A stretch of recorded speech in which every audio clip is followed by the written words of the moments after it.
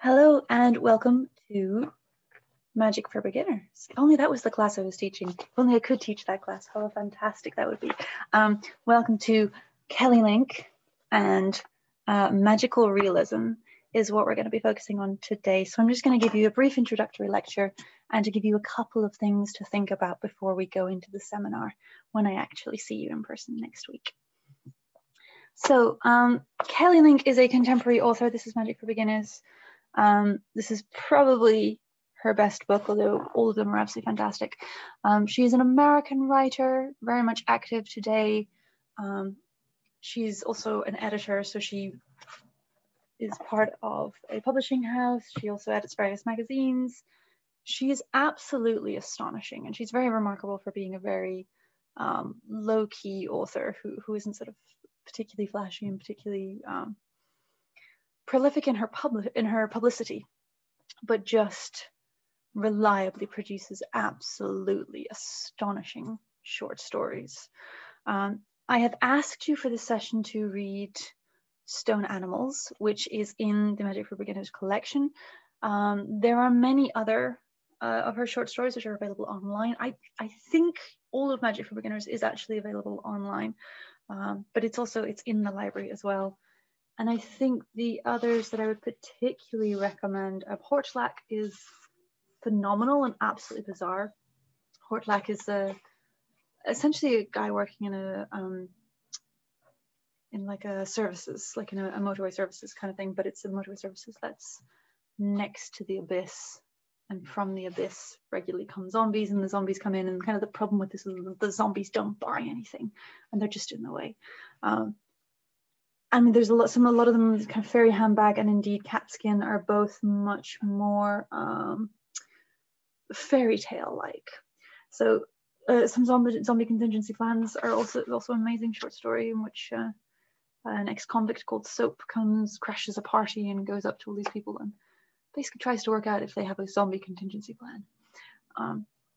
So I think if you get into this, which I really hope you will, because they're an awful lot of fun, there is an awful lot out there, and please read indiscriminately and just grab all of it and consume it, because it's so much fun. So let's just, first of all, before we get into talking about Stone Animals, let's just define magical realism. It's also sometimes called magic realism or marvelous realism. And so this is basically something that is very much grounded in the real world, tries to tell stories in a realistic way, as we might expect with some sort of more literary fiction, but brings in magical elements and kind of just sort of accepts them as normal.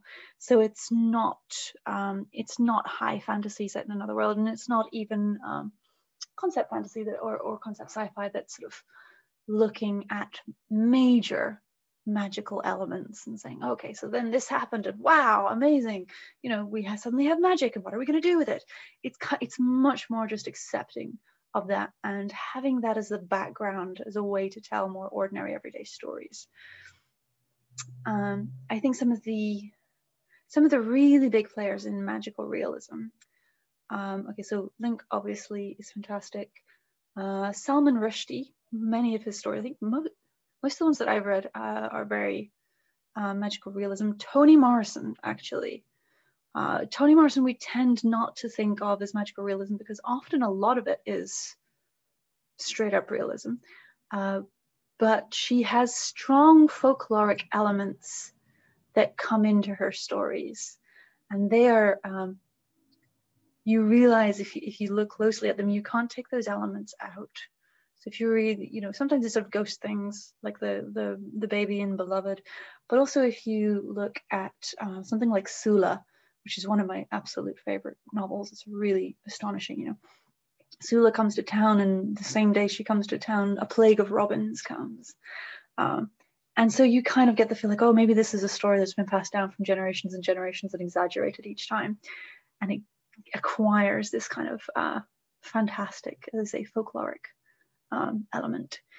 Other writers, Gabriel Garcia Marquez, absolutely fantastic. It's a strong Polish tradition, and Olga Tokarczuk, I think I'm saying that right, my sincere apologies if I'm not, she's somebody who has been getting a lot of attention recently for the really incredible work that she's doing, and her works again have just these little bloomings of fantastical elements. And so some of the Link stories are very high key magical realism. So the service station next to the abyss is just straight up, from the very first page, we know this is a service station at the edge of the abyss. Stone Animals is slightly more sneaky. We don't immediately know that there's any science fiction, fantasy, not science fiction at all, but any fantasy element to it. It begins very much as a family moving into a new house. And we start to kind of see the issues, the problems that are circulating this family. We start to see where they are falling apart at the seams quite quickly. I think we get the indications of what might potentially go wrong there. And it's only bit by bit, as the story goes on, that we get this sensation that there's something not right that's beyond just the family dynamic.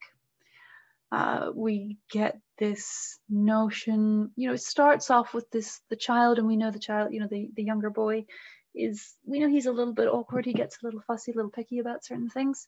And then he starts to say, oh, his toothbrush is haunted. He won't brush his teeth because his toothbrush is haunted.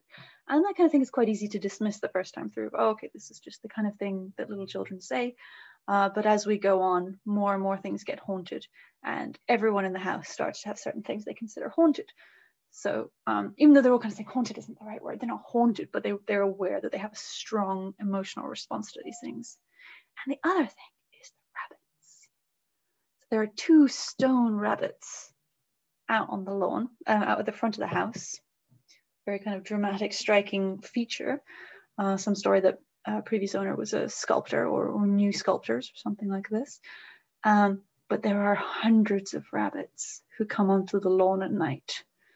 Again, kind of thing that can be quite natural. That can be quite, animals overrun places, totally fine. Nothing intrinsically fantastical about large gatherings of rabbits. But then the more and more we see, so it's a really clever, slow bloom of a story.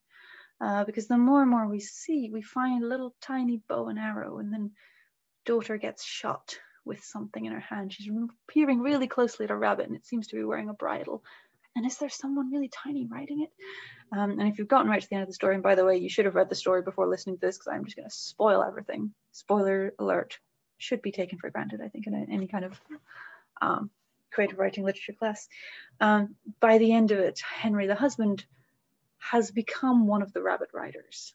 Right, the very last thing that happens is that he sees the rabbit, and he's like, oh, of course, there's a rabbit for me. And he mounts the rabbit and goes into war. And we know that there's going to be some kind of massive battle, which is a fascinating place to end a story, because you could write a high fantasy story that's about a battle between humans and rabbits and the tiny people that ride rabbits, and you would start there. And in a way, it's almost like the fantastical element isn't what's important in magical realism. It is the means by which we comprehend the real world that we're in. Which isn't to say that it's not very powerful and very symbolic, and whatever we get, whatever the magic is, we should definitely listen to it very carefully. But for most magical realism, it's really about the analogy and how we can bring it back to the realism element.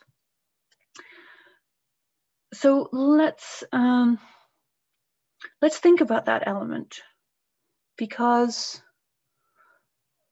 why use it? I think that's one of the things. Why bring in this fantastical element? It can be very powerful to externalize what is very familiar. It does not take us long to see that this family is incredibly dysfunctional. So Henry and Catherine, even from right at the very beginning, Henry and Catherine are the husband and wife. They're there at the beginning, they're looking at the house. And even just this, we kind of see that Henry isn't completely sure. He makes a joke right at the beginning. First thing, he makes this joke with the estate agent saying, oh, presumably what he asks is it haunted? We don't get that. The story starts with Henry asked a question. He was joking. As a matter of fact, the way the station snapped, it is. So Henry, when hears that, he glances over at his wife to see if she's hurt and doesn't say anything. Then we kind of go into the wife's mind and we hear all about what she's feeling. So straight away we realize these are two people who aren't telling each other the truth. They aren't entirely open with each other. There is a fundamental discord here between them. And so the magic, the hauntedness of the house, the rabbits, become a fascinating way to explore that in a new way. I think it's nice because there's a lot of misdirection, because I think we're sort of supposed to think that Catherine is having another baby, baby number 3. They've moved out of the city, out of New York. Henry is constantly going back. He can't quite let go of his job. He can't. He's tied to that, and there are various questions about love and what does he love more. Which of his children does he love more? Does he love his children more than his wife? Does he love his wife more than his children? Does he love his job more than his family? And Henry never quite knows. Henry sort of tries to reassure himself certain things, and then we kind of, so like he says about the children, his wife says, oh, what are you worried that you love one of the children more? And he says, no, I love them both the same. And she thinks that's not true, but you don't even know it. I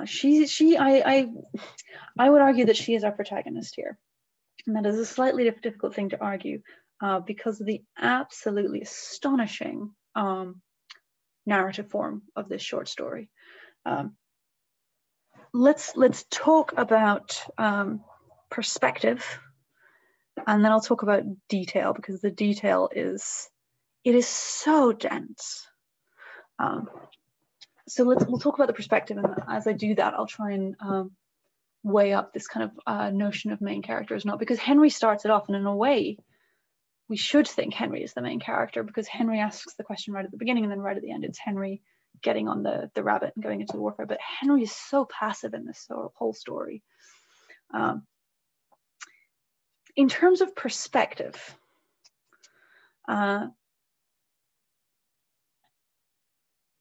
we have an omniscient narrative, right? So omniscient, probably gone over the summer already, but just in case not, omniscient means all-knowing.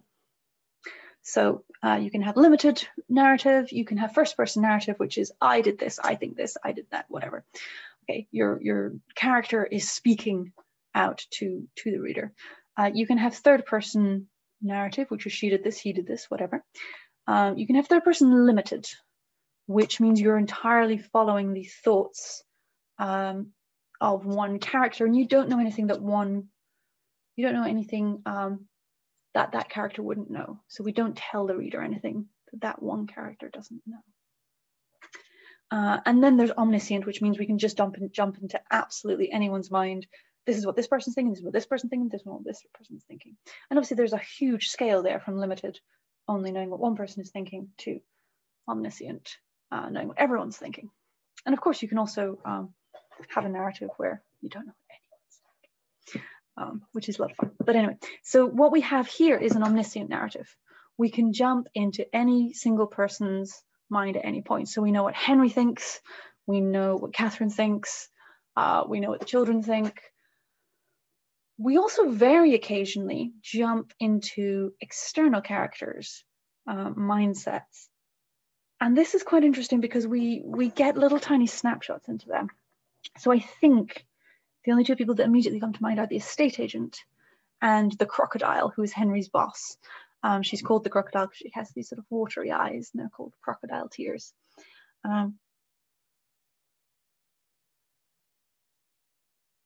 And I think this is really interesting because we kind of get glimpses into their lives. We get the reassurance that they are 3D characters with worlds and feelings and thoughts. But we also kind of shut them out because they are not part of this story. Essentially, the rabbits don't influence them. Neither of them have names. For the estate agent, it's something of a running joke that at the beginning, neither Henry nor Catherine can remember the estate agent's name when they're standing there and she's showing them around. A little bit later, we learn that she knows that nobody knows her name, and that's why she wears really tight skirts.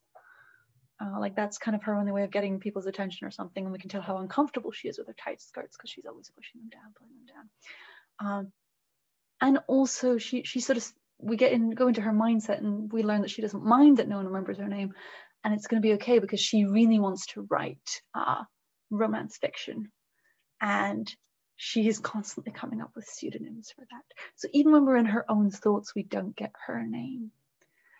We get all these other names that she tries on, and that is the kind of detail that Link is absolutely extraordinary at. She will just drop us into this character's mindset and give you just the tiniest thing that opens up so much.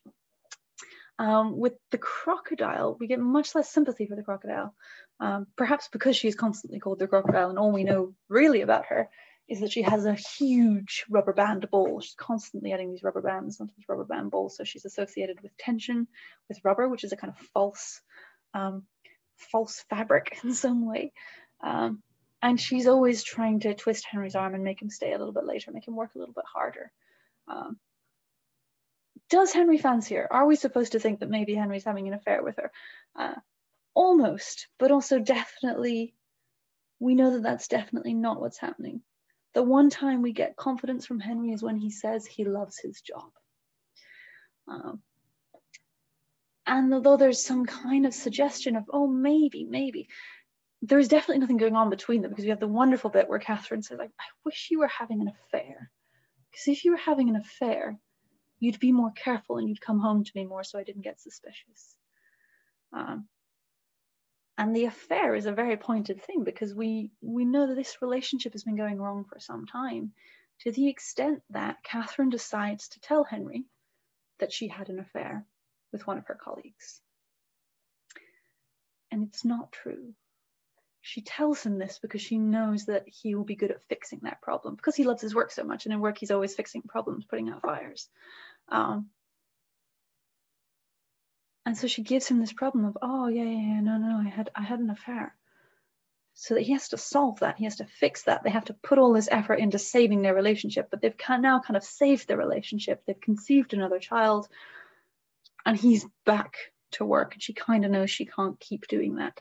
She's sort of waiting for him to save the marriage, because she's made her a big stand, and now she's kind of waiting for him. And so while we would kind of like to see the crocodile as an antagonist, as someone who is keeping Henry, someone who is, either the rival love interest or someone who's keeping Henry, we kind of know that she doesn't much care about Henry because of the crocodile tears. We know that she knows how to manipulate him. She knows how to get him there. He is a useful employee at the end of the day.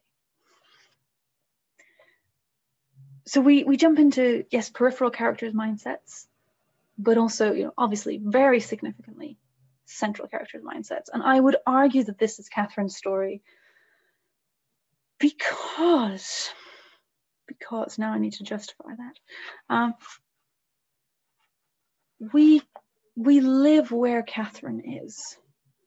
So there's a fantastic bit. So if we go, a few pages through the story, Henry has to go back to work.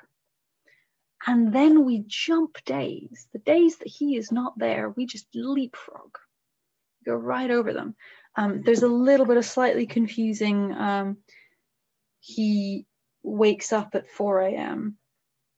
So he leaves at 6. He wakes up at 4. He wakes up at 6 at 6:45 in the morning, I think it is. He calls Catherine. They have a little conversation. He's just arrived in New York, and then he next calls her at 4 a.m. And we sort of have to do a double take and realize an entire day has passed and we've been told nothing about it. because it's outside of the story. It's Henry at work. This is where the family doesn't happen. We see these tiny, limited views of Henry at work. We get these little snippets of dialogue between him and the crocodile, but there's so much that we don't see that's outside of this story, the heart of this story. Whereas we keep coming back to Catherine and the rabbits and her feeling about the rabbits and her trying to get him to do something, to pick a side in some way. So she goes off, she meets the neighbors, she has all these adventures with family, with the next door kids, and he can't see them. It's very interesting looking at what Henry can't see. He never sees the neighbors, even though he's in the house with the neighbors at one point, he doesn't see them. Sometimes he can't see Catherine. He likes to look at the house, but he can't see Catherine, and then he turns around and she's frowning, and he starts to feel differently about things. In terms of looking at what we can learn from Link as a writer, look at her description of character. It's astonishing how much she can give us in such a little time. One of my favorite things, right at the end of the first page, we are introducing an awful lot of characters right at the beginning. And really being very bold, she introduces the estate agent, who is a character, a very disposable character who will be gone. So pop some more light on. A character who will be gone in absolutely no time. But Link lets us meet her and also introduces Henry, Catherine, Carlton, and Tilly. All at once, the whole family. That's difficult to do. Now, one of the most tempting things when we're introducing characters is that we sit down and go, I don't know why we sit down, but somehow we sit down when we start writing. We sit down and we say, okay, so Tilly was 10 years old. She had long black hair and dark skin, and she wore yellow dresses. Okay, none of that may be true. In a way, that doesn't matter. There's Tilly in my head. I have a little picture of her that has come. We don't get physical description. We get physical description of Catherine because she's pregnant. We get physical description of her stomach and how her getting fatter and how the children don't like that she's getting fatter. We know that Henry briefly has a beard. Other than that, I don't think we get anything else about what they look like, what their hair colors. We always want to describe people's hair colors. Hair color is the least important thing in the world. If you think your character's hair color is important, you're probably not writing an interesting enough character. When Link introduces us to these characters, she gives us really precise bits of information. So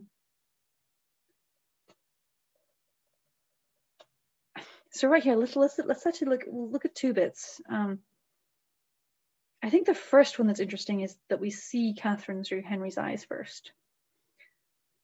So this is just the sort of third paragraph down. Henry looks over to see if Catherine had heard. She had her head tilted. Sorry, dyslexic, bear with me. She had her head up the tiled fireplace, as if she were trying it on to see whether it fit. Catherine was 6 months pregnant. Nothing fit except for Henry's baseball caps, his sweatpants, his t-shirts. But she liked that fireplace. So there's a really small thing here that she is, they're wandering around a house, they're looking at a house, thinking of buying it, and she sort of tries the fireplace on to see if it would fit. This is sort of an American phrase in there, which might be slightly jarring to us, but is absolutely acceptable in US grammar.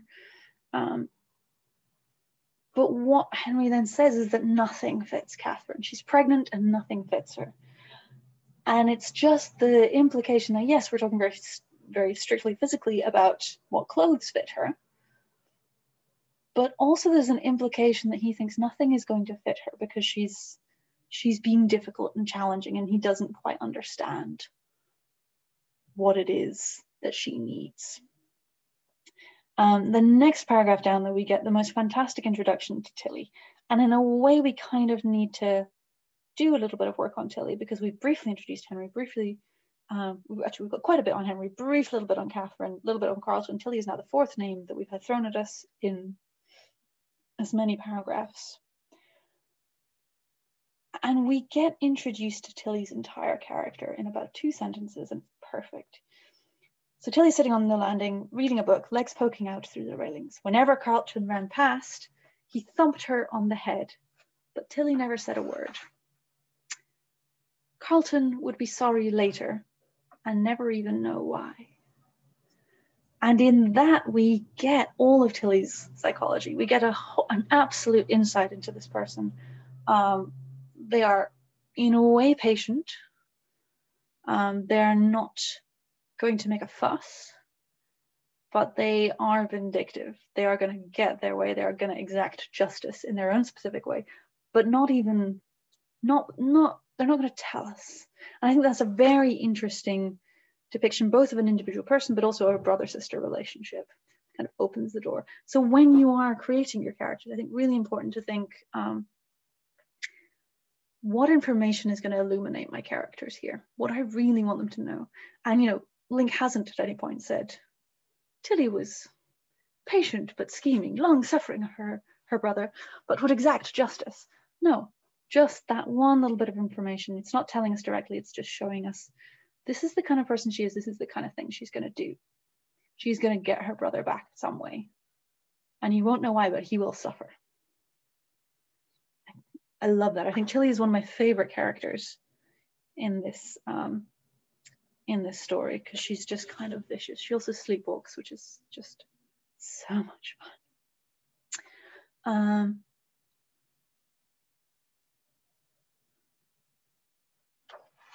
Okay, so I think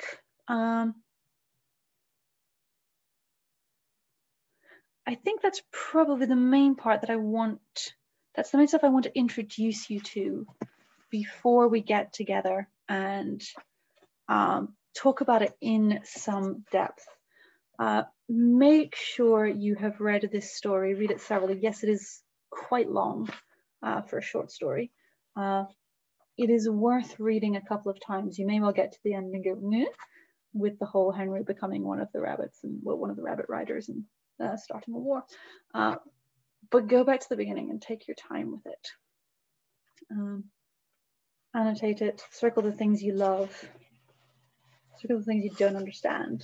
I will do my best to look through, but also there are some